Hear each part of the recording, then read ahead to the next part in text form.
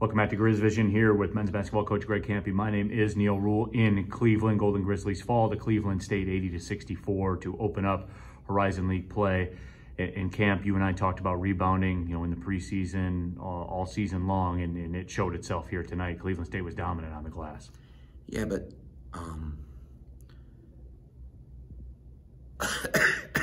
yeah. So we're not a great rebounding team. We've been getting better at it because of effort, and we've got to. For us to get rebounds, there's got to be great effort. We came out tonight and played one of the most lackadaisical, lackluster, lack of effort games that I've ever been a part of. And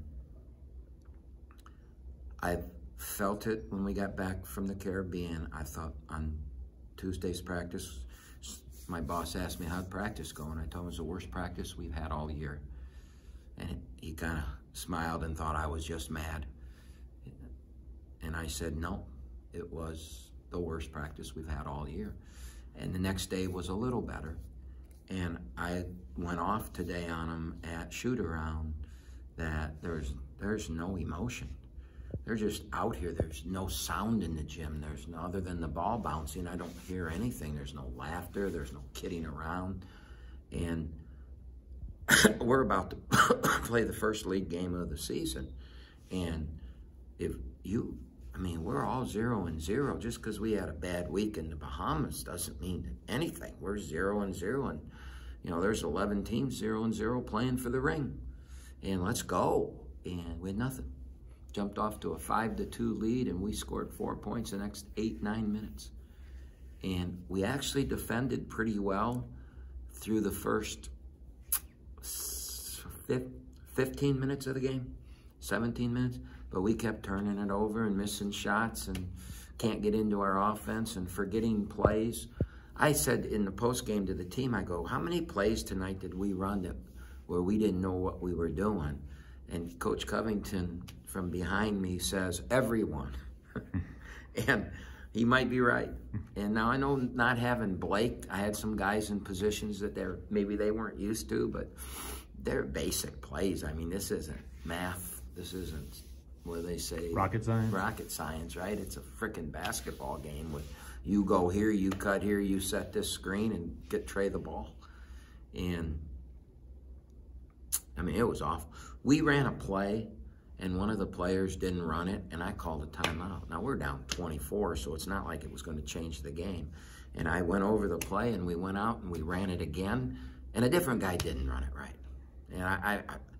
And one of those guys is a starter and has started every game. And it was just mind-boggling to me. Now, am I throwing players under the bus? No, you haven't heard me say anybody's name. Is it anybody's fault? Yeah, it's the coach's fault. If a team doesn't play, everybody's praising Dan Campbell right now because they're getting their butts kicked. And he gets them to win 3 in a row, when they come every game and play. And my team just didn't come and play. So whose fault is that? That's Greg Kampe's fault. It's not the players. I don't get it, I don't understand it, and I gotta fix it. We're on national TV in less than 48 hours. And if we play with that kind of emotion and effort, the whole country's gonna know we're a fraud. Okay, Camp, thanks for the time. Anything else you wanna know? You guys wanna know the truth, there's the truth. You wanna blame somebody, blame me. That was awful. That was one of the worst college basketball games I've coached, and I've coached over 1,200. And I told them that. I'm sure that if I sit back now on the ride to Fort Wayne and think of, I remember Earl Roberts beat us at home by 30 once, and I felt the same way. But I don't think I had a team that I have now. There's some really talented players sitting in that locker room. I just asked Rocket Watch, you averaged 18 points over a 7-game stretch in the Big Ten. You played in the SEC. You just went in the Horizon League. And I read the stats.